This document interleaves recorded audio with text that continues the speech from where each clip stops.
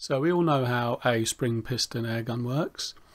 You compress the spring, pull the piston back, which draws air into a chamber, and then when you fire it, the spring expands and it compresses the air in that chamber and forces it through the transfer port and out of the barrel. When you transfer this to a high power spring rifle, there's quite a lot going on. There's a lot of dynamics, a lot of movement, and a lot of forces involved. All of these can be measured. What some people have done, people who are far more technically gifted than I am, is use a thing called an accelerometer. This can measure all the different phases of the shot cycle and plot them in real time. So I've synchronized the barrel footage and the spring and piston footage of that fine white bow sport, and we can use that to illustrate what's going on within a shot cycle. So let's have a look. There's three main phases. There's first impact, which is here. There's pellet exit, which is here, and then there's second impact, which is here.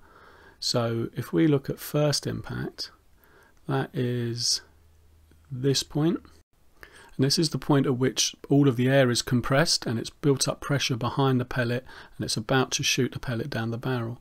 Then pellet exit is this point. So that's where the pellet has exited the barrel. It's also where the air is starting to bounce back on the piston. So the air that didn't go down the barrel is causing the piston to bounce back, which is called piston bounce.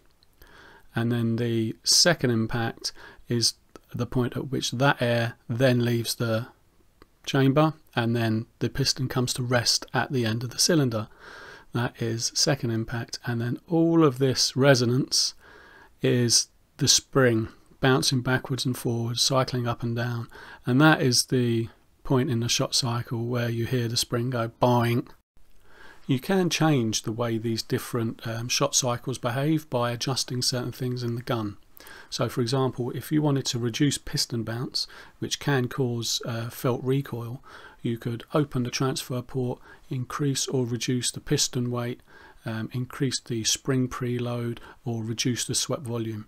All of these things will have an effect on the overall shooting of the gun, and getting these all to work in harmony for a particular specific gun, that's proper tuning.